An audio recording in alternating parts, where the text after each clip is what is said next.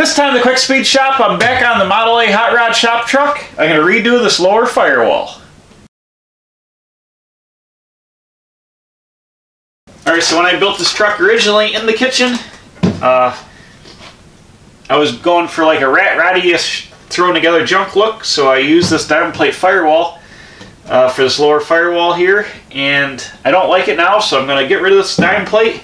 It's actually open behind this. The tunnel is steel, and then there's a support bar that goes along here that makes up the tunnel, but behind this is open into the cab, so I'm going to undo this aluminum, get rid of this. I'm going to make a new steel firewall welded in here, get everything all ground down nice and sealed up, so I'll have a nice sealed up steel firewall. First thing I'm going to do is I'm going to strip this off, and we'll get a look at it and see what it looks like back behind there. Alright, bam, check this out. I stripped off the aluminum diamond plate. Here you can see what I had behind here. A couple of steel plates where I had the throttle mounted, the steering column mounted, the clutch master cylinder mounted. Then the rest of it was pretty much open. I've got my piece of 16 gauge. I've already went and I've used the existing firewall for a template here. I've laid out some of my holes and I'm about ready to trim this out, but you can see get up in here like this. I've already mounted my holes. I'm going to go ahead and use the Beverly shear. I'm going to cut this out, and then we'll start to fit in here, trim it up here. There's a nice lip on this tunnel I can weld to, and then I'll just spot weld it. There's angular iron that's framed all the way around this lower structure. I think I'm just going to spot weld this thing on here, then seam sealed up, and it'll be good to go. So I'll cut this out, and then we'll go from there. Alright, so I got the piece trimmed out here. It's pretty much fitting good, pretty decent all the way around. I got to trim just a little bit more off the tunnel portion here. I've marked on the other side of the marker to the lip where this has got to go. You can see this lip here I made out of strap stock. It's going to weld onto that. Then I got some marks we're going to plug weld into this angle iron here, and just plug weld all the way around. I've got a couple of bolts holding it right now. This is where the throttle pedal bolts from the inside. So I got it laid out. This hole here is for the throttle linkage, which comes through here. Your clutch master cylinder hole, and then I still haven't cut the steering column hole because I'm changing steering columns. I had a full-size GM, like non-tilt GM column in here, and it's too big, so I'm changing to a more old-school column. So I'll be locating that, cutting a hole for that in a little bit. But I'm going to go ahead and work on the other side now, and we'll go from there. Got the other piece roughed in here. I've got a big overlap here. I'm going to cut it at this red line and then butt weld these two together. But here it is, bam. I'm going to go ahead and do some trimming and take this off. I'm going to cut my steering column hole down here, which I figured out. The heater hook kicked back on, don't worry about that. But it's looking good for roughing in. So I'm going to take both pieces out, trim them up a little bit, punch the wiring hole in this side, and do a couple other tweaks. I got the passenger side of the firewall right here. I'm going to be putting a vertical bead roll here and a horizontal or angular bead roll here. If you can see, it might have been shiny, so I got these lines. But the way the die is set up, I've got to roll it from the reverse side. So this is the back side, and I've got the bead roller here. What I'm going to do is this die moves up and down here so I can get the panel in here. I'm just going to pick this up and set it in here where I want to start rolling. Then take my lever, crank it down, and start pressing it into the steel. And now I'm just going to take my wheel and I'm going to wheel. Let's see, this way. It's a lot easier, two people here, but this is a small panel, so it'll be alright. I'm just going to trace my line. So I'm just going to trace the line here. Is my head in the way?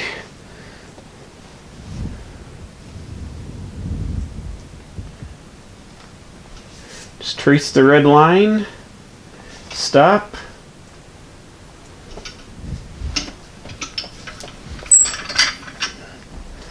Back it off. Now you can see here on the back side, so on the front side we're starting to get a bead roll here. I'm going to go ahead and do it a couple more times. This is 16 gauge, so it's going to take a little bit to work it in all the way. Crank this down another shot here, and we'll go ahead and we'll roll her again.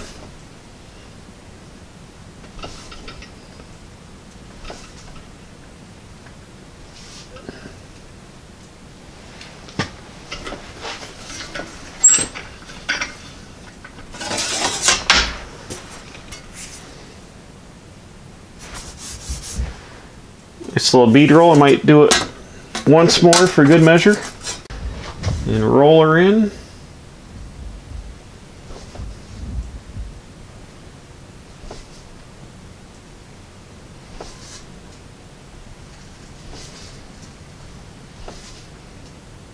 Stop.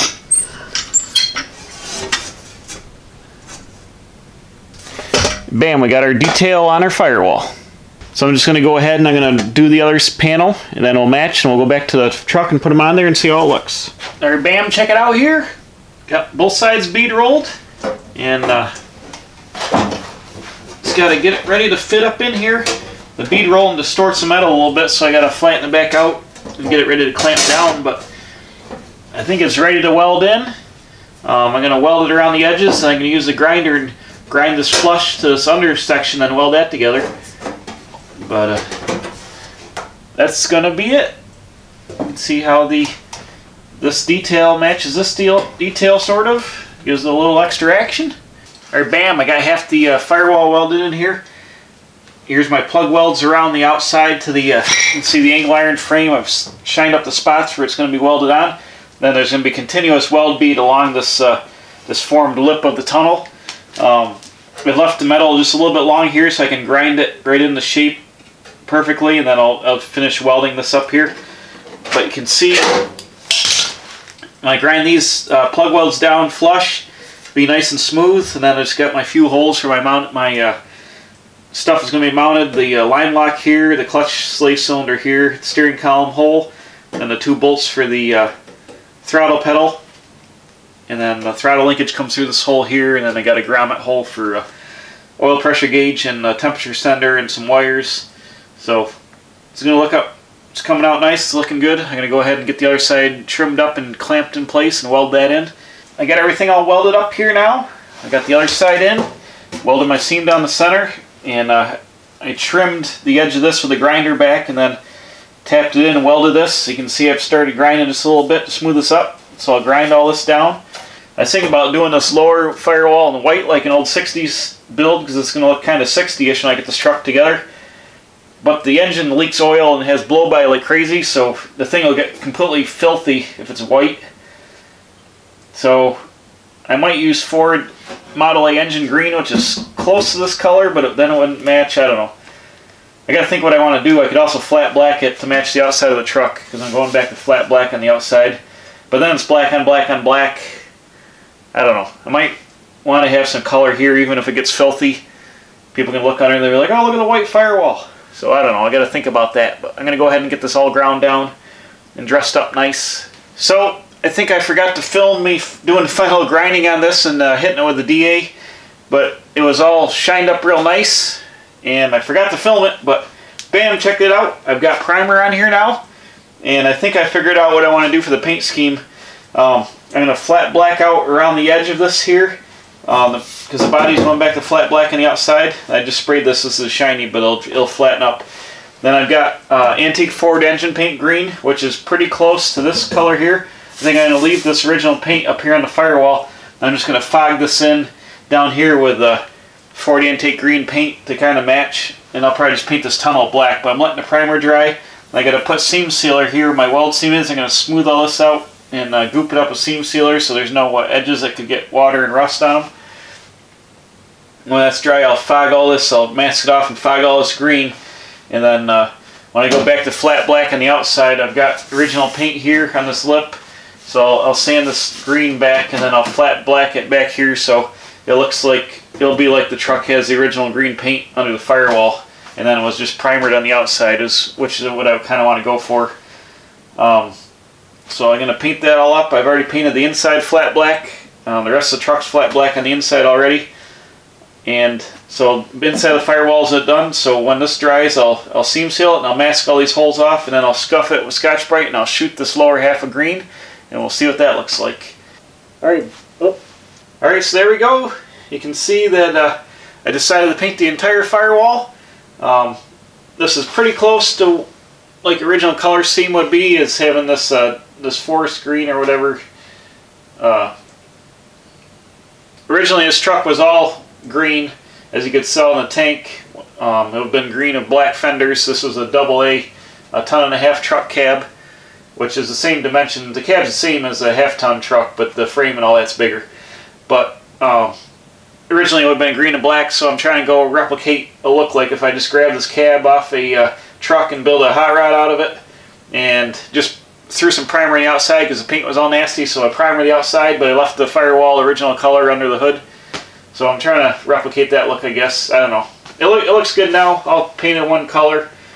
And the hood's on this when it's all put together. The hood's on it, so you only see about this much of the side of the Firewall anyways. And it looks a heck of a lot better than when we started with that junk diamond plate on here. So I'm happy with it.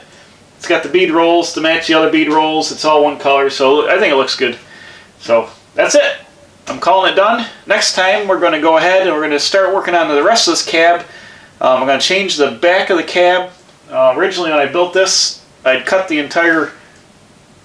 the truck was pretty much junk. It was just the cowl that was savable, so I made my own roof and all this nonsense. And I don't really like the way it came out, and I got a little couple of tricks we're going to do to straighten that out. But we'll get into that next time. So as always, thanks for watching. Please subscribe. I'm going to put a circle all the way over there. Bink, at the coil holder bracket. Go ahead and hit that to subscribe. Put out new videos every Wednesday and Saturday. So tell your friends, hit the bell for the alerts. And as always, we'll see you again at the Quick Speed Shop. Where is it? At the Quick Speed Shop. Bam.